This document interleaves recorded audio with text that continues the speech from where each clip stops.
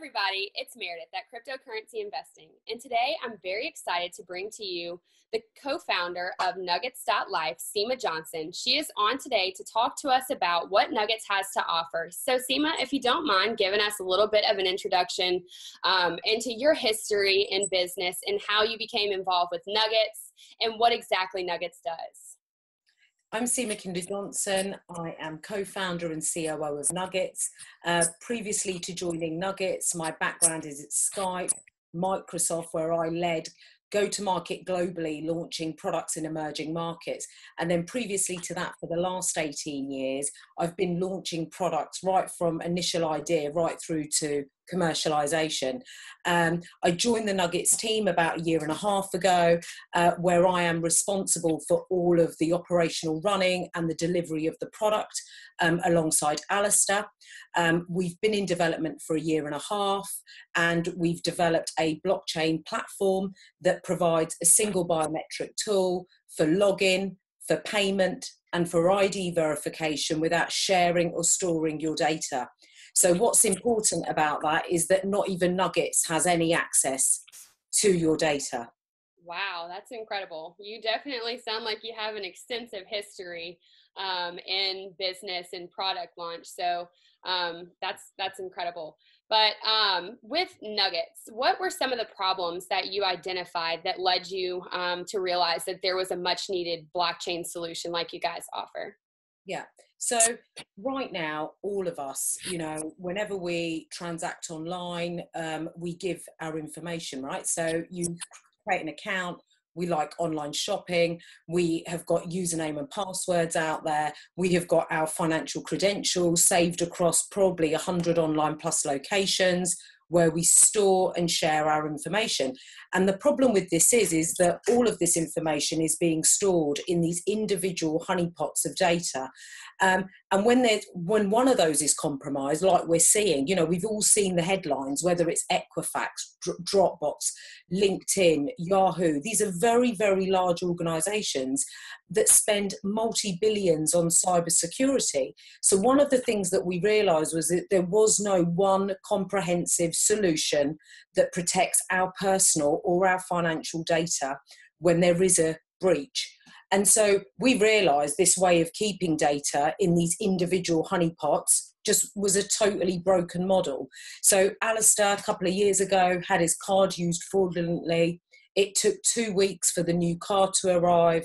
He then had to go and change it across every single location where, before Netflix stopped working, then Amazon delivery stopped arriving. And he just realized there had to be a better way, right? We all love shopping online. We all need to exist online. But how can we do that, ensuring that we retain our privacy, we're secure, and if there is a data breach, it's not such a rigmarole that you have to go up and change all of these, every single location. So that's where it was actually born from. Right. Yeah. I mean, I definitely agree that there is a need for something like that. I was personally affected, by a while back, Target had a huge data breach. Yeah. I was affected by that. I was also affected by the Equifax data breach.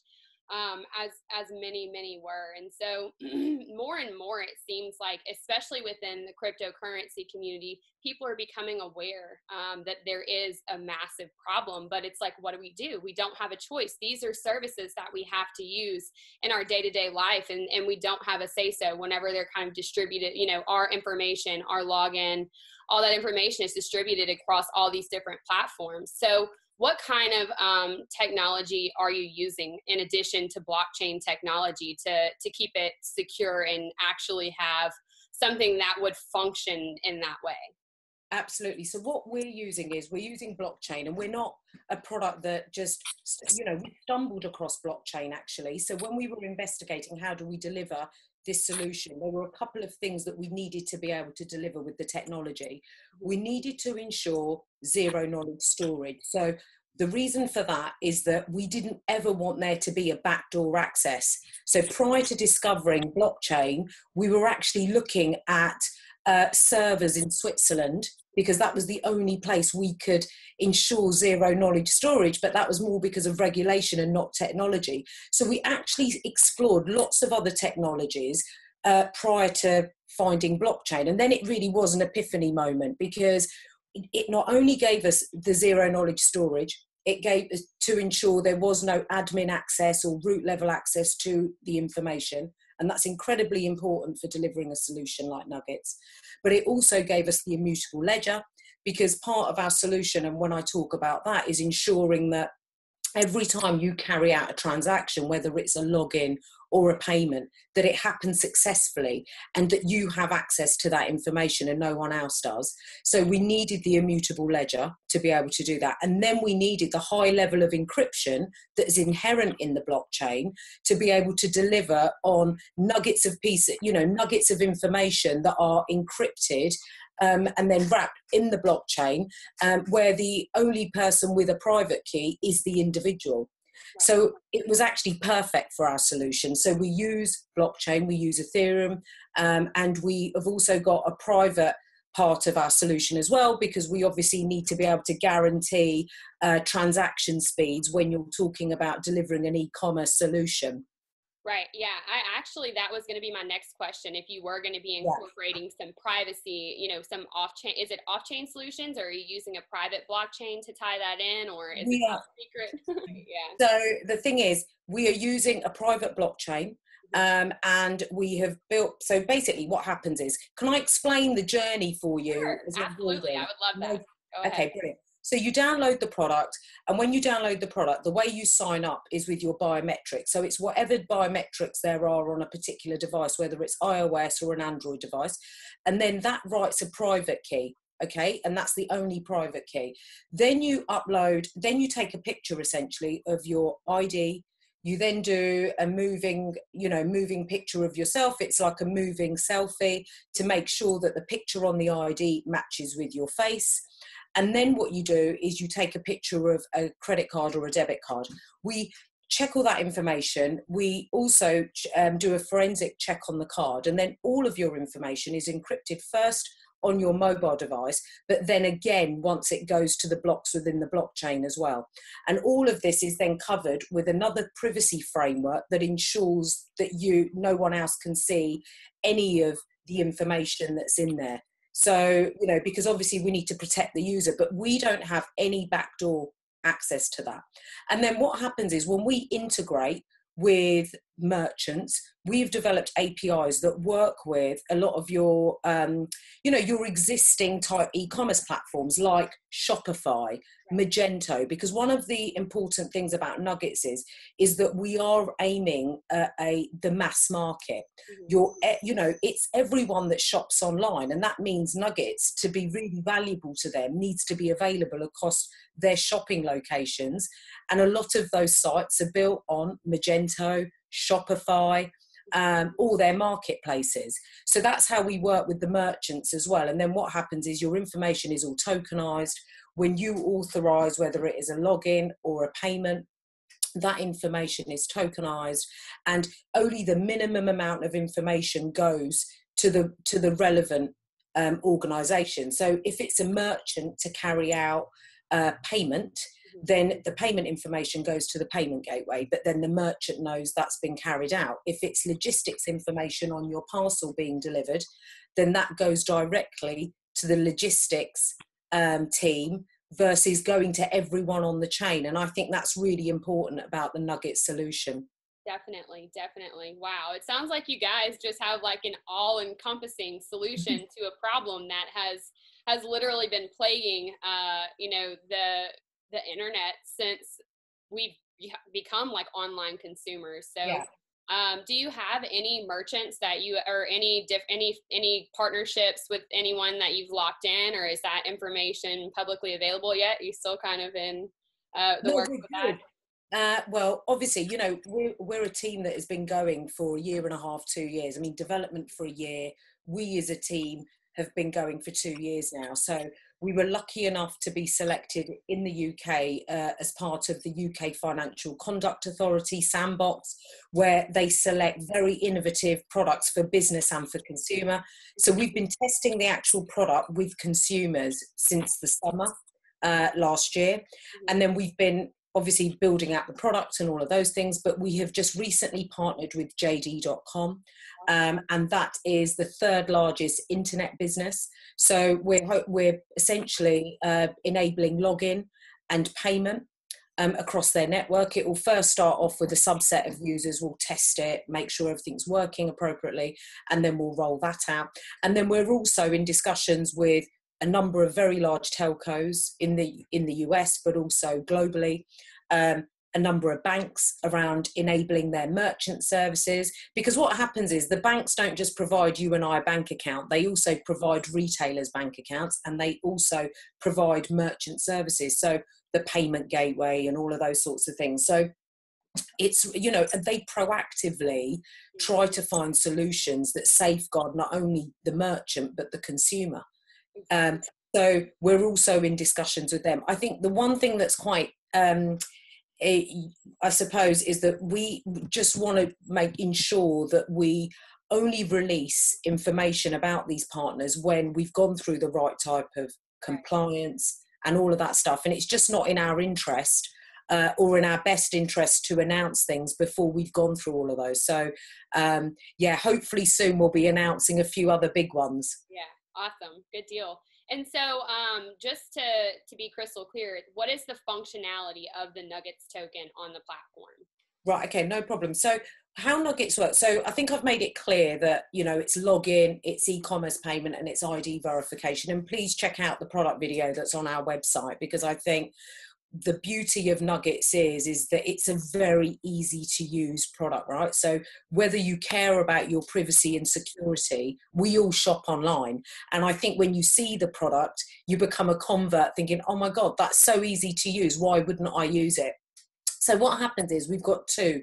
So on the consumer side, when you download the product, when you log in, when you pay, when you also verify identity, but also you refer, we reward you with nugs, so our nugget token. So you get rewarded in nugs, and you can accrue those nugs, essentially like loyalty. But you could essentially buy a flight, and instead of only being able to use that with Virgin or with a particular airline, you can actually accrue the air miles, but you would also accrue nugs at the same time that you can either buy another flight, or you might choose to buy a coat, for example. So I think that's amazing about Nuggets, is that you can use them within the network, and you can part pay for goods, or you can fully pay. And then on the merchant side, the reason why merchants and organisations are integrating with us is Nuggets solves a number of really key issues for them. Mm-hmm. So I'll start at the top. So we all know data's in a critical state. This way of keeping data is just not working. So there's that. The other issue is that, you know, merchants and retailers and partners lose a lot of money to fraudulent chargebacks. I mean, 42% of chargebacks are fraudulent. So that's a big number. And then you've got false positives there on the rise, and that's even bigger, right? So you've got identity and credit card fraud. Let's say that's 16 billion. 118 billion a year is lost to false positives. And what that is us using our card online, and we've all had this, and the system decides that it's not going to accept it that day. So they're on the rise as well. And that money hits, I mean, that's loss of revenue to merchants. Then you've got regulation is tougher. You know, in Europe, we have GDPR. In the States, you've got FTC. But it essentially means that if there is a data breach, there's now huge fines. Some of those fines are up to 4% of your gross revenue, which is bonkers, right? So the thing is, so we've got a compelling proposition to business. So once you enable a product like Nuggets, you know who your users are, you know who's shopping with you, you know that they're not going to abandon the basket, because, you know, over 40% of people abandon baskets in a forgot password loop, or when they have to get their credit card information out. But imagine having your login credentials with you because they're attached to you, and imagine having all of your payment information with you, whether it's crypto or it's your existing debit and credit card. So that payment's more likely to go through.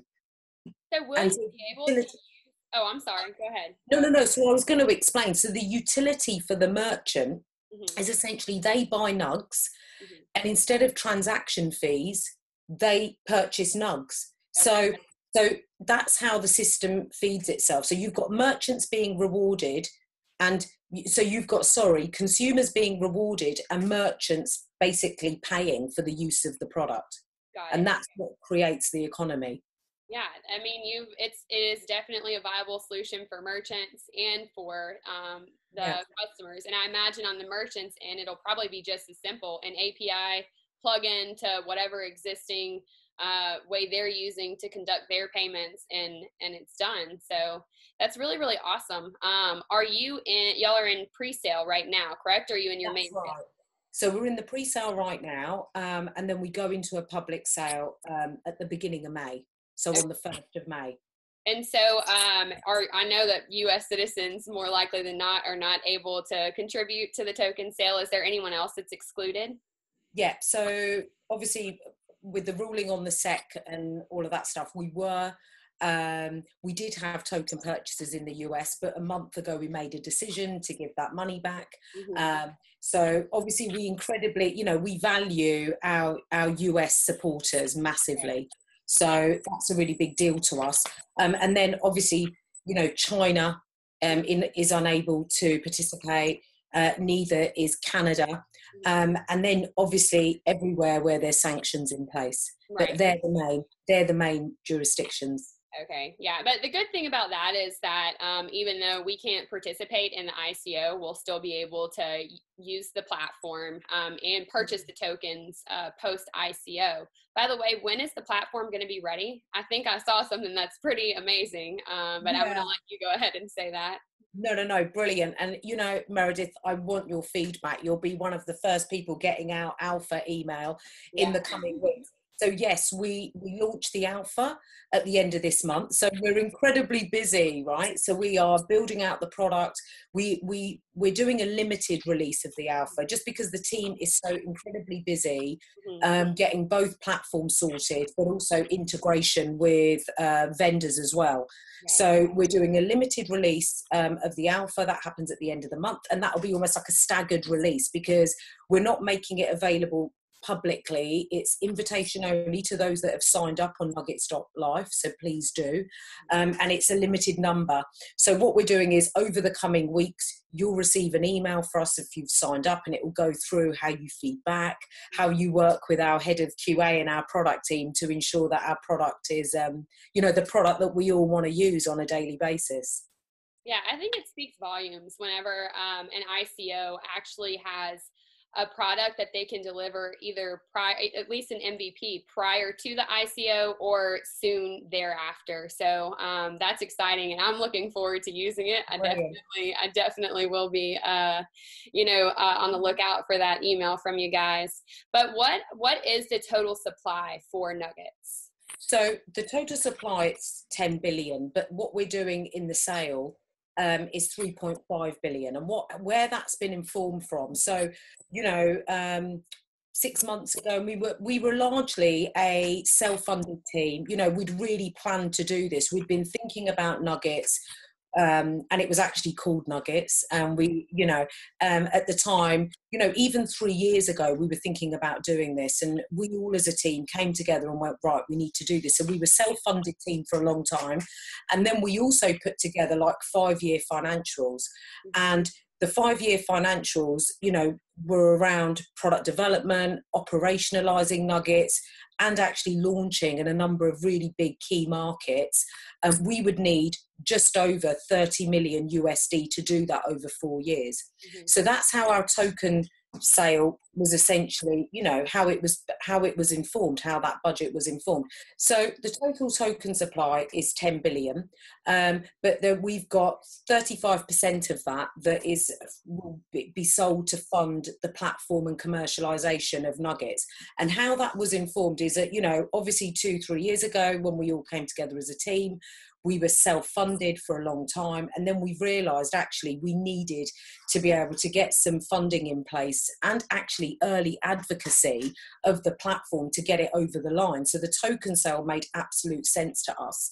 So we had 5-year financials, and over that time we would need just over 30 million USD to be able to commercialise and also launch Nuggets in a few key markets. And that essentially informed our token sale raise. So that's what we're doing. Yeah, definitely. I think that I love it whenever I do an interview with someone and they actually know what their funding is going to go to, and they haven't just like pulled some random number out of their head. And I think for the type of platform that you're creating and the way that you want to implement that globally, $30 million is like definitely very, very reasonable. So is there anything else that you would like to add to let anyone know that maybe we didn't touch on, or any just general sentiment for anyone who's watching? Yeah, I mean, the thing is, the way we're keeping data now is totally broken, right? So it's incredibly vulnerable. We're saving it in honeypot silos of data, databases. And the issue with that is, like I mentioned before, when we started, is that these locations are being breached and are being compromised.